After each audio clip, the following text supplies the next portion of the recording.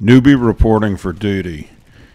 The M4 JAK Harbinger Auto is a beast, a destructo machine.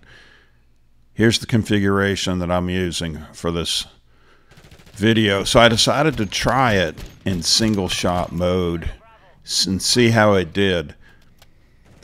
And I can tell you, I thought that the weapon was extremely powerful, fully auto. You can multiply that by 2 when you go into the single shot mode. Oh, I've got a video coming out later today, maybe early tomorrow, on the JAK Harbinger single shot M4 in free-for-all.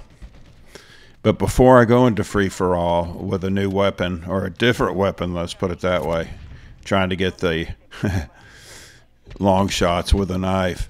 Before I do that, going into free-for-all, I play a small map mosh pit with a team. And when I say with a team, I play solo. That guy gat grandpa, that was rude. I was trying to get B. Go my child. So that I can get used to the weapon before I go into free-for-all. So this was that game before free-for-all. The first time I'd put my hands on the JAK Harbinger single shot mode. In fact, to be honest, I didn't even realize it did single shot until one of you commented, I think it was Rhino, commented about the recoil on fully auto, and I thought, well, that's all there is. And then I looked, and lo and behold, there's a single shot mode.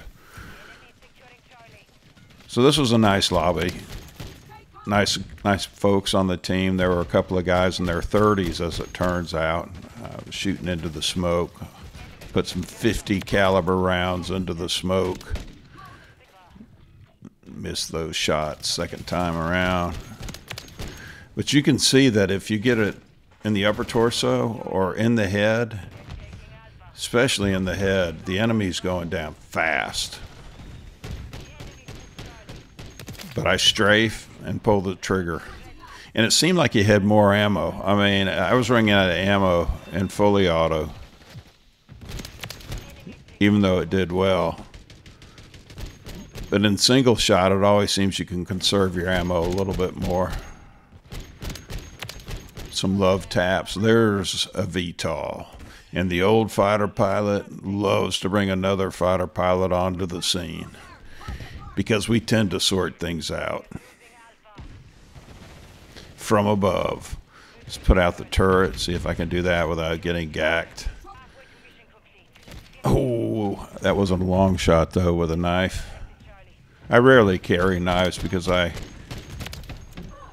a guy wearing his black bathrobe. That's improper dress. There he is again. And that VTOL is going to town. And there's another remote while one's already up. Super kill. For super newbie. So to say I was shocked, there's another VTOL already. To say I was shocked at how good the M4 JAK Harbinger in single shot mode is would be an understatement. There's Toronto Ultra. They just lost last night to the Seattle Surge. Big upset after they got whacked in the finals for the Major 3 tournament last week by Optic Texas. There comes Ghostface. Another mosquito. Go out, my child. We're starting to win this one. Grandpa likes it because once I started talking to the other teammates, people started trying to help me get the flags, and that's what I like. I'm out there to win.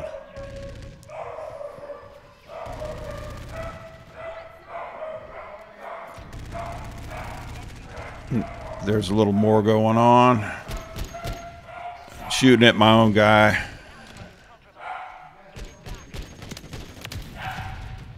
There's the bathrobe man.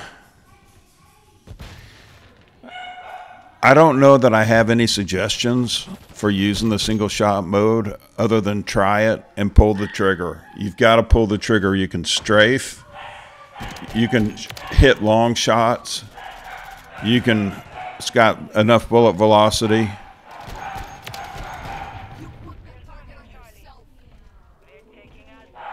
to hit people on the run.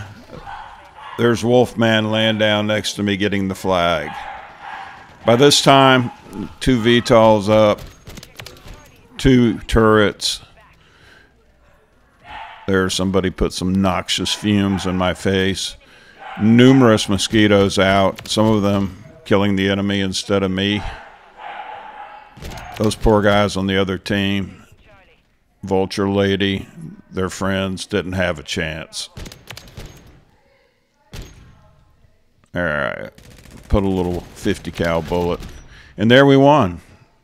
Try it out. Please like and subscribe. Peace to you. It's an awesome weapon.